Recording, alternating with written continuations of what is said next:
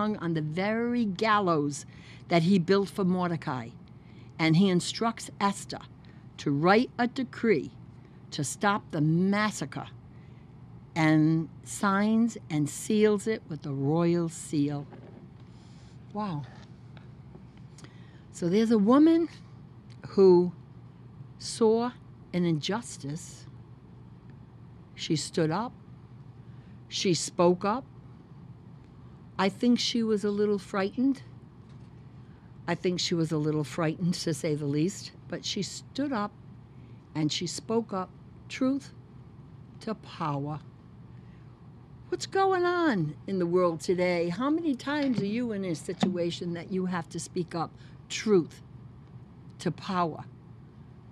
And how does it apply to us?